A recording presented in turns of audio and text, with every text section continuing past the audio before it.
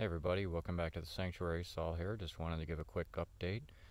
It's fall here at the sanctuary. Fall is oftentimes one of the seasons where we definitely have strange behavior that goes on. There doesn't seem to be a whole lot happening right now except for the fact that there are a lot of deer in the valley. Last night we observed at least 3 of them in the brush. 2 of them were very concerned with something that was in the dark that wasn't us. Whatever that is, I have no idea, but it is a little bit disconcerting when you notice that in the dark that you're right there with a big brightly lit vehicle and making noise, and the deer are way more terrified of something that you can't see in the woods than they are of you. Of course, that doesn't translate into Sasquatch. Who knows what that is, but it definitely is different that we've got a lot of deer that seem to really be hanging around and holding in close to the more developed areas of the property. They don't really seem to want to be deeper into the brush a whole lot. But yeah, it's one of the things that's happening down the road here. We have quite a bit of logging going on now.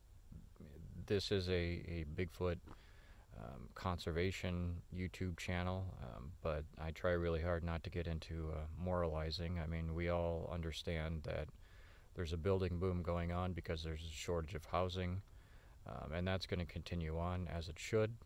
However, there are also ecological consequences of that type of economic behavior at the same time. It kind of makes me wonder if the deer are kind of moving in from those areas that are being heavily logged. There's a number of things that go on during a logging operation that browsers like deer are not going to be very comfortable with. They don't particularly like having a lot of noise around because, of course, that puts them at a disadvantage to predators if they can't hear what's going on in their surroundings, which could push them further over into adjacent areas such as this, where they're not experiencing that. So it's one of the things with Sasquatch that I kind of feel is that they monitor each valley and what's going on with the deer in every little nook and cranny of their territory. If you have a lot of logging going on, I kind of feel like it's totally possible that that could be pushing them further into areas like this. And that could also bring in the Sasquatch, as they're kind of forced into, well, now my food supplies aren't where I thought they were going to be. They're being pushed out. We got to kind of follow them and get to them before the humans do, because it also happens to be hunting season right now. So there's a number of things going on ecologically. The clear cutting obviously has a huge impact on the environment. It's basically a reset in the same way that a wildfire is. Not only at the time of the clear cutting, as you have big machinery and they're stripping out the vegetation, but then afterwards when they come back and actually replant, a lot of these companies, the way that they do it is they come in as they're doing plantings, and they'll try to get rid of any deciduous shrubs that are growing up in that area, and so they use a lot of chemicals to kind of keep the shrubbery down in order to give the conifers a chance to grow. And so, in the long run, I think that Sasquatch definitely, obviously, because they're still around, in the long run they have the ability to sort of respond to clear cutting.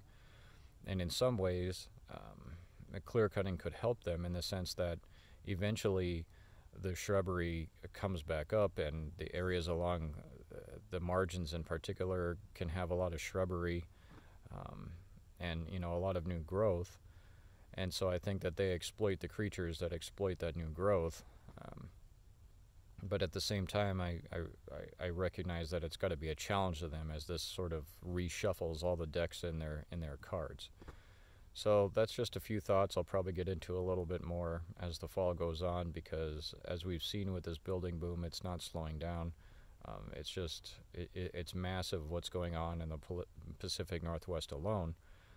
as far as the number of structures that are going up and continue to go up, and the fact that rents are still just outrageous because we don't have enough housing here. And so that is going to put great pressure on the rural parts of the Pacific Northwest to continue keeping logging activity way up there. So again, I understand why we're doing it, but we need to be aware of the ecological issues that we're causing, and one of the creatures that we need to be taking into account when we think about these things is definitely the Sasquatch.